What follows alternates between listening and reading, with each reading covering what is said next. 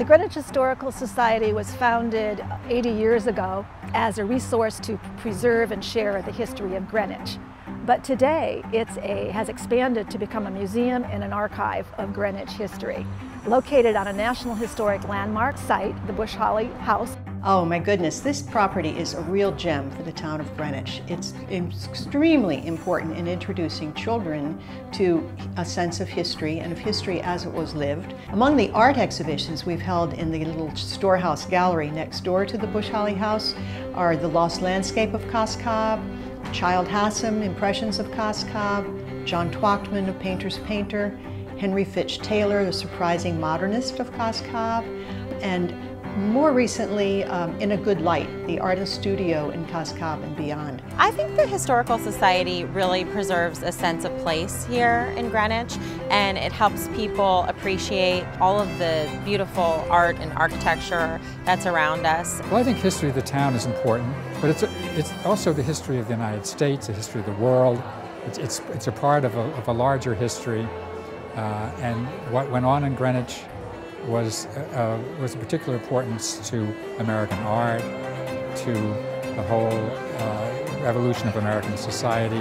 I would say the greatest value that it brings to our town is the preservation of the social and cultural history of the town of Greenwich. You can go to town hall and get vital statistics.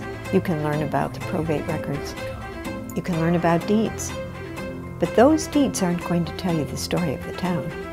You have to come to the archives and you have to open up an 18th century piece of paper and look at it and realize there's a story. I think the three most popular programs at the Greenwich Historical Society are education programs for students and teachers, the tours of Bush-Holley House, which attract visitors from all over the world, and our Greenwich Landmarks Recognition Program.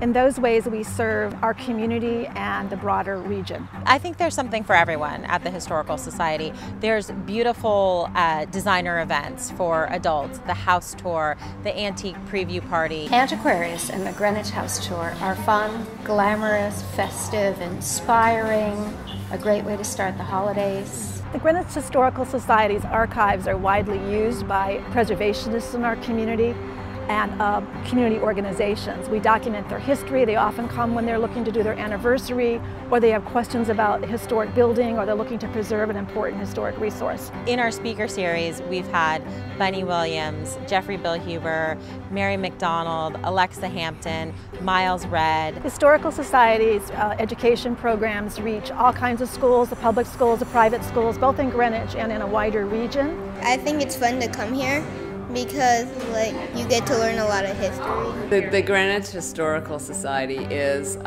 invaluable, I think. Here they're learning it outside of school, and they're learning, actually seeing where people lived, how their lives were led, what they did.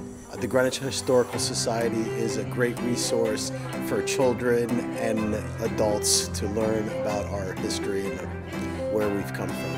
The Historical Society runs a summer camp in which it has a history week and an art week, and it's really a wonderful way for families that want to involve their children to both have fun and learn and be in a cultural environment. I think people should be a part of the Historical Society because they want to preserve the beautiful things in this community. As a nonprofit organization that's privately funded, we rely entirely on private donations.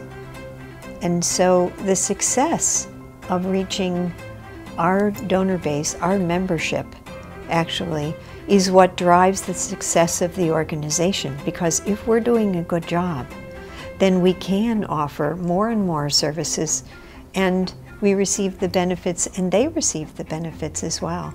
It's all inclusive.